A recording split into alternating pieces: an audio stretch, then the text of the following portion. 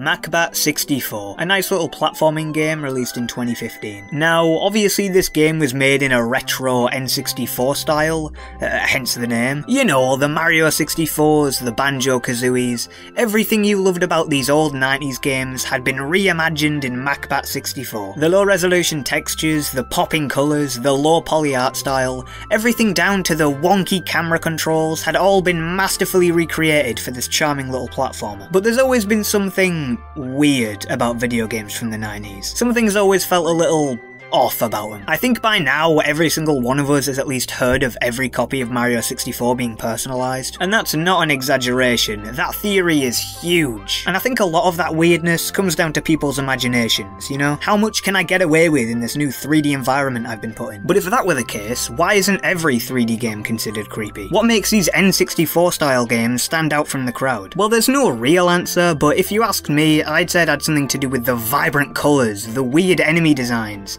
It all just felt like a mask waiting to slip, like an evil company with a beautiful logo. But what a bunch of cornball, am I right? I mean, we're talking about Mario here. We're talking about baby's first platformer. How has this got anything to do with the hit game Macbat 64?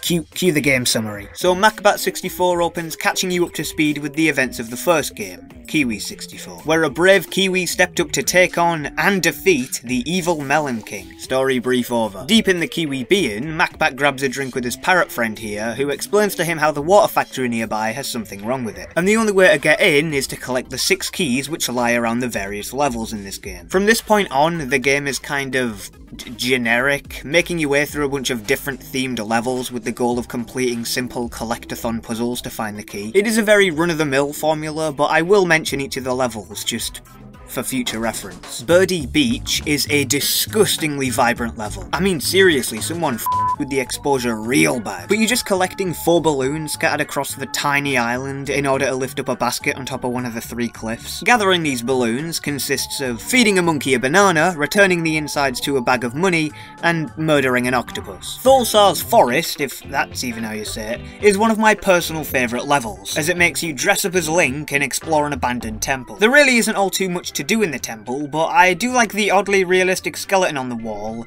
and the sprite that turns from being neutral to whatever the hell this is. And in another room, an image is pasted on the wall, which I can only assume to be Tholsar. I mean, I'm guessing it's referred to as Tholsar's temple, and it kinda looks like a deity, so I'm not gonna look too much into it. Strangely Familiar Jungle is another explosion of colours that looks like it was ripped straight out of Banjo-Kazooie. There's nothing too notable about this stage, other than the fact the monkey you find at the top of the mountain is voiced by Grant Kirkhope, the composer of both Banjo-Kazooie and the iconic DK rap. After this, the evil Melon King seems to have survived his encounter with the threatening Kiwi, and instead has his eyes on you, despite the fact that some of the things shown on the monitors just, you know, haven't happened yet. Bright Islands is up next, and the only things notable about this is the fact you can really smell the Kirby 64 coming off this thing. It smells real bad. Also just a random sprite of a guy in a cloud, either eating a weird looking fruit or like blowing a trumpet or something. Whatever it is, it's definitely there. Tubular City, Vaporwave, Rubik's Cubes, arcades, DDR, retro cars. Everything your little nostalgic heart can think of is right here. There's not really much to say about this level, but I mean, you know, who doesn't love a bit of Vaporwave once in a while? The next stage, Mac Race, is far more akin to Mario Kart 64. I mean, obviously. With oil spills, power-ups, and a low-res advertisement for Kiwi 65, this is an absolute blast. Although, I don't really know why it came after Tubular City instead of Bright Islands. I mean, it's clearly set in the same kind of area. The next level, Moody Mansion, sees Macbat making his way through various rooms inside a haunted house, with giant banana ghosts, weird projectors, and eerie footprints all over the floor. Also, the book you find on the table is the exact same one you see on the level select screen. So, could this elder vampire bat be the one pulling the strings? And now you have all the 6 keys needed to get into the water factory. Very well done. Another, what I assume to be a Mario 64 reference, is the giant skeleton fish swimming around the centre of the map. Not only does this thing have the same intimidating appearance as the eel from Jolly Roger Bay, but it also has a collectible next to its tail. Ringing any bells? I also want to quickly mention the character you meet on the submarine who claims to have crash landed from another game. I don't know, I buy it. And the last thing I wanted to mention about this stage is the giant face just waiting to be tampered with. After shooting at him a couple of times, his mask eventually leaves, revealing a horrifying face underneath it. I mean, forget the Mario 64 reel, what the flip is this? Something else of note, since you've collected all the necessary keys by this point, the collectible you get for completing this level is instead a completed stamp, which isn't too strange, you know, considering we've already seen the book containing these stamps in the spooky mansion. Anyway, you fix up the water factory and are confronted with the evil Melon King. Sorry, Emperor, who's now in a really badass mech. This fight kinda reminds me of Knuckle Attack from Mario Odyssey, just way easier somehow. A couple of short phases though, and he's as good as gone. And although that concludes the main set of levels, we're far from done with this game. You see, with the completion of the main game comes access to the bonus levels. Now, right off the bat, the game does admit that the bonus levels are a little weird, but I was not prepared for this kind of absurdity. The first bonus level kinda reminds me of Bright Islands, in the sense that it's another one of those 2D Kirby Crystal Shard type levels. This one, obviously, being way more dark and drab than Bright Islands. So other than the overabundance of buzzsaws and human skulls all over the floor, there really isn't too much to say about this stage. The second level is where everything starts to really kick off. You're put inside some weird traditional Japanese building, you know, the plain looking ones with the sliding doors, and you're basically made to search around the building for some money. You make your way towards the first room, avoiding the weird looking character on your way. In this room is a coin being obstructed by some metal cage. The second room contains a much better look at the strange figure roaming around the corridor. I'm not entirely sure what it's supposed to be, just some grey character dressed in robes vigorously shaking their head. This room also contains a button, which, when pressed, causes the sound of falling metal. Upon returning to the first room, we can now easily collect the coin that was once locked underneath the metal cage. The third room just has a random fly head stuck to the wall, as well as a coin, which we can easily collect without any issues. The fourth room, I mean, you can see it for yourself, it's just tentacles everywhere.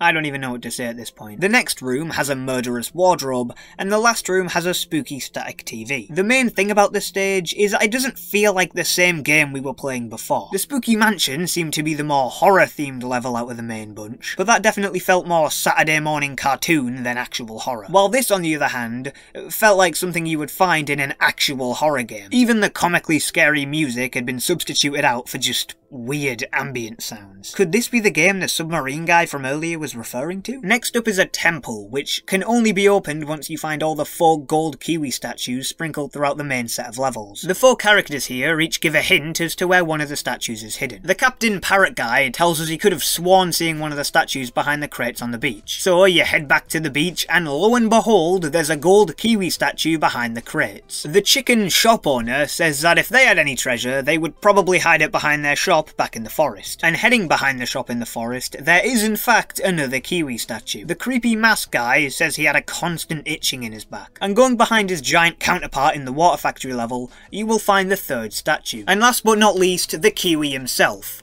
who tells us to go behind his face in the creepy old house. He's, of course, referring to the painting of the kiwi in the spooky manor, where you'll find the 4th and final gold statue. Also, while I'm here, I did want to mention the fact that the new bonus level book doesn't actually appear on the same table as the main level book does, hinting more towards the fact that we've entered an entirely different game. Anyway, after collecting all 4 of the statues, we then get access to unlimited flying, meaning we can now explore places our childlike imagination could only dream of. This obviously involves going out of bounds, just discovering more of the skybox, I guess. No, there are some things to discover using this new infinite flying feature, such as these strange eggs hidden around certain levels. The first of these eggs being in the very same level you unlock the ability. Once running into this egg, the game then goes into a weird 2D sprites inside of a 3D area. Apparently, this is the map of another game called Terranigma for the SNES, although I genuinely have no idea, so let's just move on to the next egg for now. The second egg is located in the beach level. It can be found by flying over the invisible boundary and making your way towards the 2D sprite of the water factory in the distance. Behind this sprite is another egg, which when interacted with brings you to the outside of the T-pump, which I can only assume to be the bar from the first level. This time though, you're unable to go inside, which is a real shame considering all of the activity you can hear going on inside. The next egg can be found in the strangely familiar jungle. Upon entry, you're sent to a weird Sonic Adventure looking area. I call it a Sonic Adventure looking area because there is a very Sonic looking character who refers to themselves as the fastest fisher alive.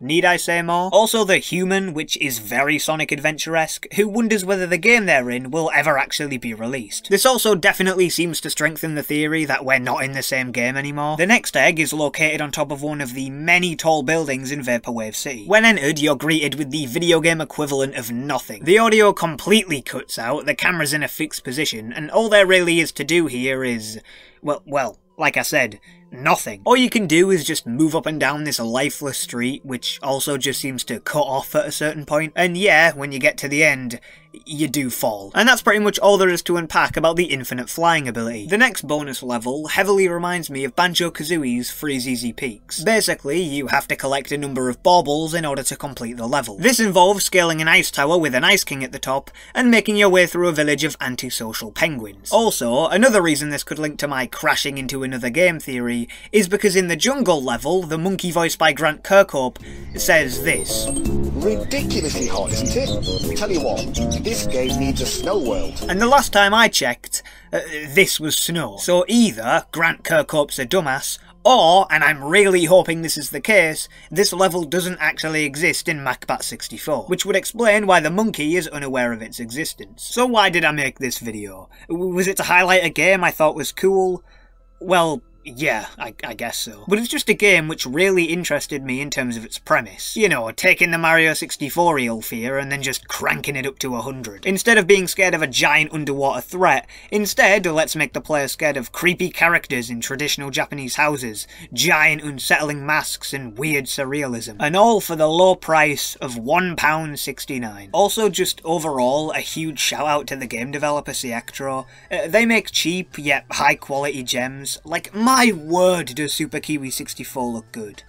Oh yeah, there is one other level in macfatass I forgot to mention. The moon! Other than macfatass's really cool sci-fi redesign, this level looks incredible. The textures and the lighting alone make it seem more like something you would find on the GameCube. Making your way through the stage, you eventually find a big blue structure containing 2 rows of bowing skeletons. However, the row on the left contains a skeleton stood upright, and the row on the right has a gap where another skeleton should be, weirdly making it seem like they're leaving the structure one by one. You grab the red orb thing, granting you access to even more of the level, this time leading you through a lava-filled room right to the doors of yet another structure. Only this time, the skeletons are replaced with various monitors, basically confirming that this is definitely the evil Melon King's secret base. You know, because he used these exact same monitors to spy on you during the main game. You head down into a newly opened entrance, where you're greeted with the head of a mecha melon.